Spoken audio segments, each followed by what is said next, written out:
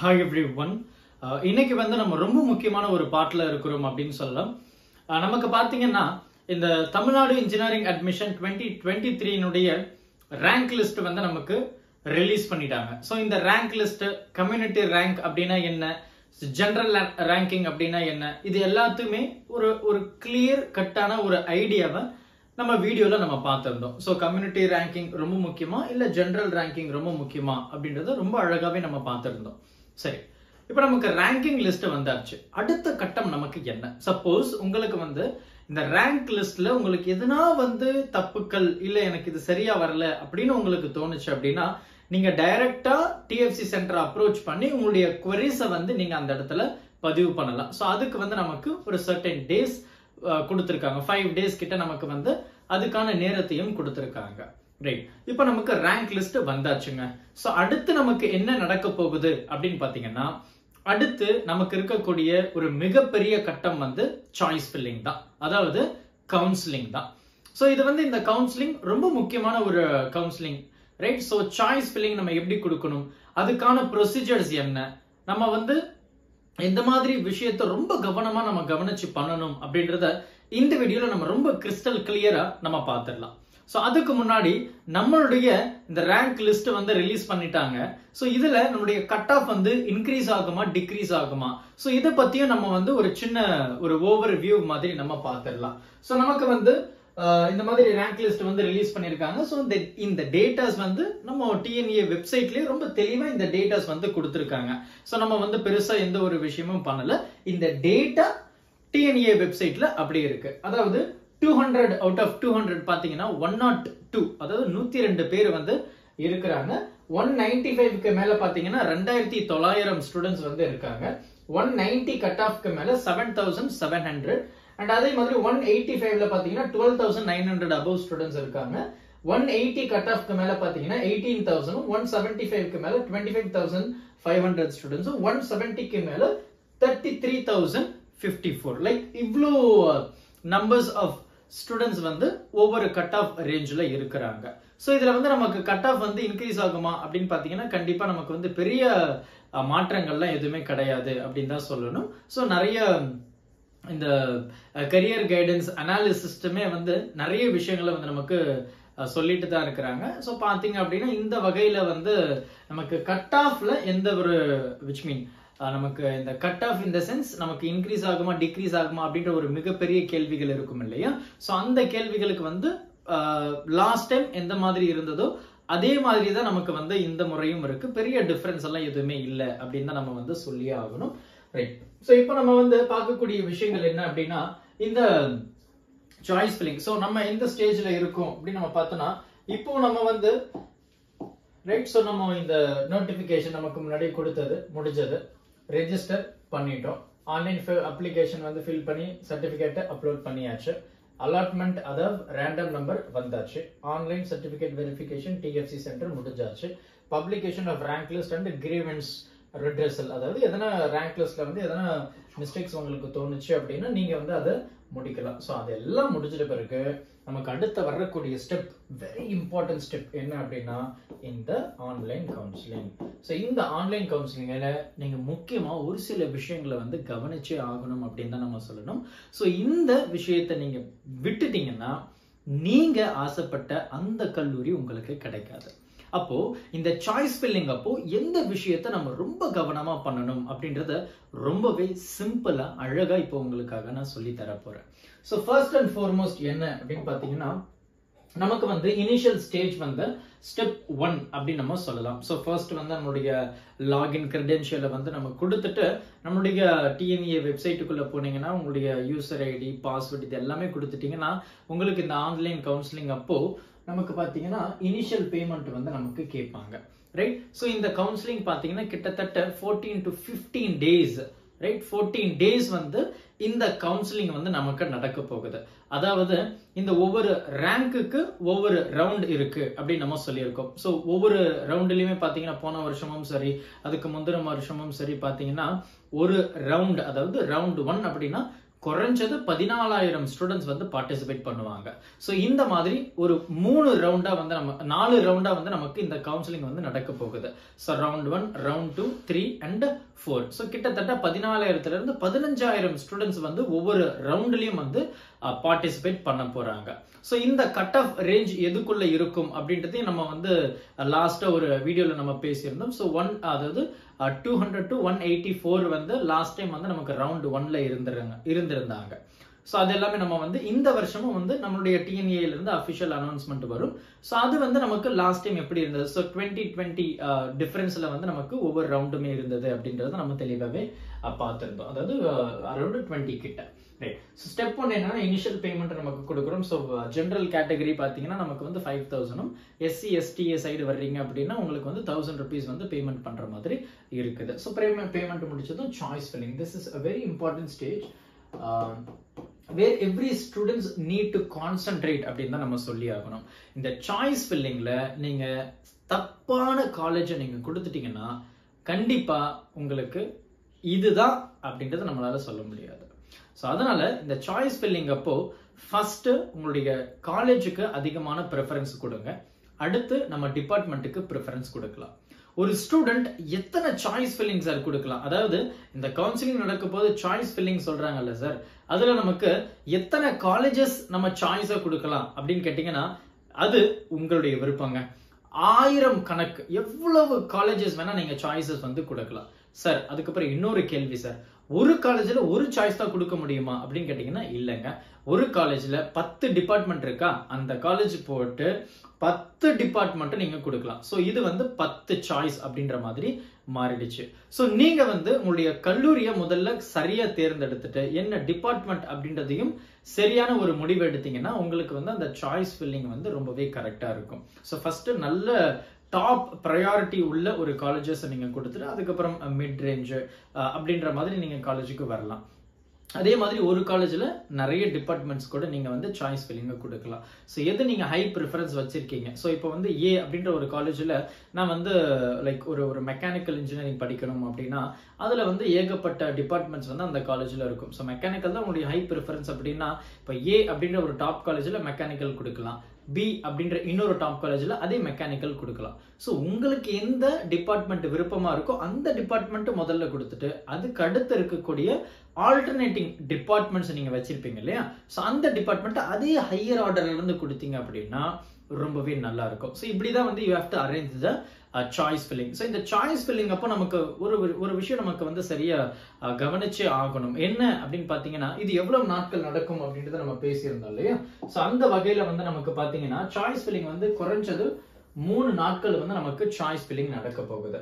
So இந்த choice filling முடிச்சிட்ட பிறகு பாத்தீங்கன்னா நீங்க வந்து உங்களுடைய காலேஜஸ் வந்து ஒரு 3 daysல வந்து ஆர்டரை கரெக்டா ஏன்னா ஒரு சில நேரத்துல என்ன ஆயிடும்னா அந்த ஆர்டர் மாறிடும்.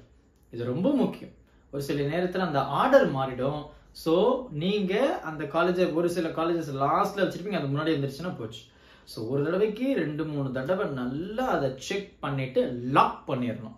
அது ரொம்ப முக்கியம். லாக் பண்ணிட்டீங்கன்னா உங்களுக்கு ஓடிபி ஜெனரேட் ஆகுங்க. ரைட், ஓடிபி ஜெனரேட் ஆகும். ஸோ அது ரொம்ப முக்கியமான ஒரு விஷயம். ஸோ சாய்ஸ் லாக் பண்ணிட்ட பிறகு ஓடிபி வந்து உங்களுக்கு ஜெனரேட் ஆகும். ஸோ ஓடிபி ஜெனரேட் ஆயிட்ட பிறகு நமக்கு வந்து within 2 days, right, sorry next day, அதாவது 2 day நமக்கு டைம் இருக்கும்.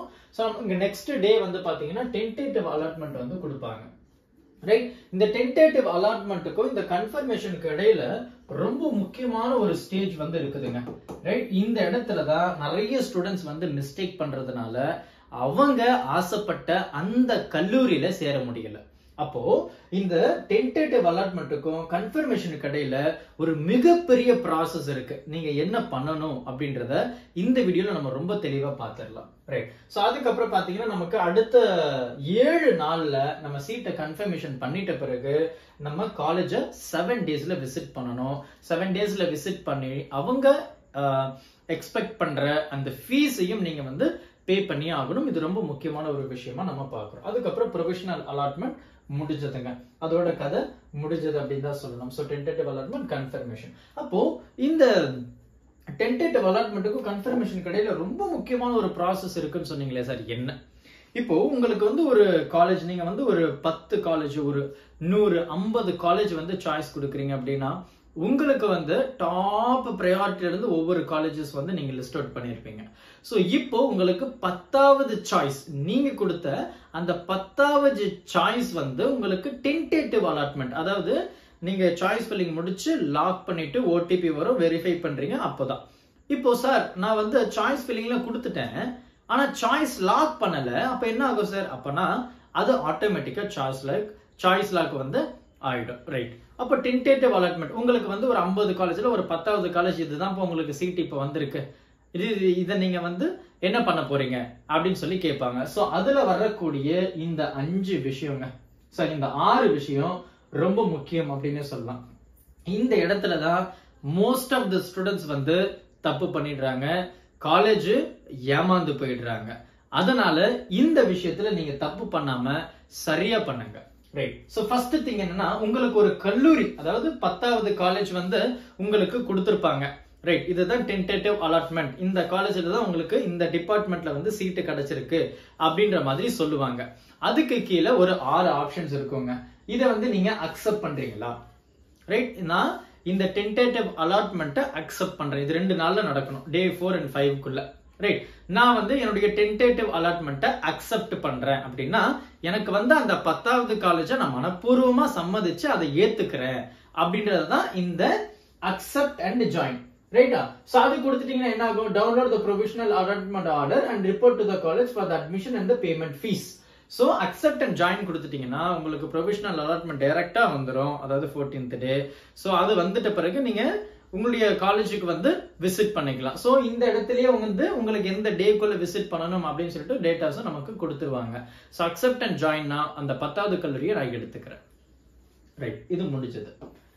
ரெண்டாவது பாரு, அக்செப்ட் அண்ட் அப்வர்ட், அதாவது இது 10வது கல்லூரி தான் எனக்கு கிடைச்சிருக்கு, நான் இதை ஏத்துக்கிறேன். ஆனா அதுக்கு முன்னாடி ஒரு 9 காலேஜ் சாய்ஸ் கொடுத்திருக்கல, அதுவும் சூப்பரான காலேஜ் தானே, அதனாலதானே அந்த 10வது கல்லூரியில இருந்து 9 கல்லூரிகள் நான் கொடுத்திருக்கிறேன். அப்போ நான் இந்த 10வது கல்லூரியை அக்செப்ட் பண்ணிக்கிறேன். அதே சமயம் எனக்கு முன்னாடி இருக்கிற 9 காலேஜ்ல எதனா ஒரு காலேஜ் கொடுத்தீங்கன்னா அதையும் நான் ஏத்துக்கிறேன். அப்ப என்ன ஆயிடுது? 10வது காலேஜ் வந்து நீங்க சேஃப் ஜோன்ல வச்சிருக்கீங்க, அதுக்கு முன்னாடி இருக்கிற 9 காலேஜ்ல எதனா ஒரு காலேஜ் கிடைச்சதுன்னா அதுதான் உங்களுடைய சீட். சப்போஸ் கிடைக்கலன்னா அந்த 10வது கிடைக்கிற அந்த டென்டேட்டிவ் அலாட்மெண்ட் காலேஜ் தான் உங்களுக்கு கிடைக்கும். என்ன பொறுத்த வரைக்கும் இந்த ரெண்டுமே சேஃப் ஜோன் சொல்லலாம். அக்செப்ட் அண்ட் ஜாயின் ரொம்ப சேஃப். உங்களுக்கு விருப்பப்பட்ட கல்லூரி கிடைக்கலன்னா நீங்க அக்செப்ட் அண்ட் அப்வர்ட் அப்படின்னா அதுக்கு முன்னாடி இருக்கிற காலேஜ் கிடைச்சா நான் ஏத்துக்கிறேன், இல்லனா எனக்கு வந்த அந்த டென்டேட்டிவ் அலாட்மெண்ட் காலேஜை நான் சூஸ் பண்ணிக்கிறேன் அப்படின்றதா இதனுடைய அர்த்தம், ரைட்? சோ அப்படி கொடுத்துட்டீங்கன்னா download the tentative allotment order and report to DFC for the upward movement. இது ரொம்ப முக்கியங்க, right? Upward movement and tentative allotment confirmation, சரியா? அப்ப நீங்க டிஎஃப்சி சென்டரை போகணும், அப்வர்ட் மூவ்மெண்ட் கொடுக்க ஆரம்பிச்சீங்கன்னாவே டிஎஃப்சி சென்டர் நீங்க போயிடணும், ரைட்?